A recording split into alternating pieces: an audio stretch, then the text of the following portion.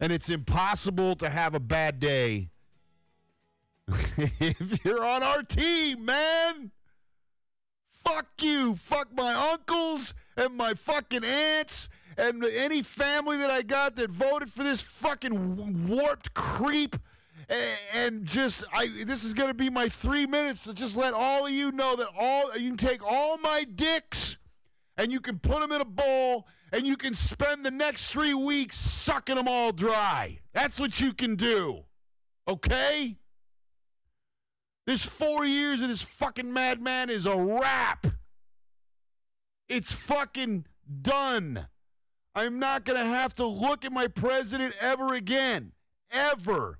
Inciting violence or using Republicans and Democrats and pitting them against each other in blue states and red states in this whole coagulation of the divided states of America, because that's what we have been for the last 4 years.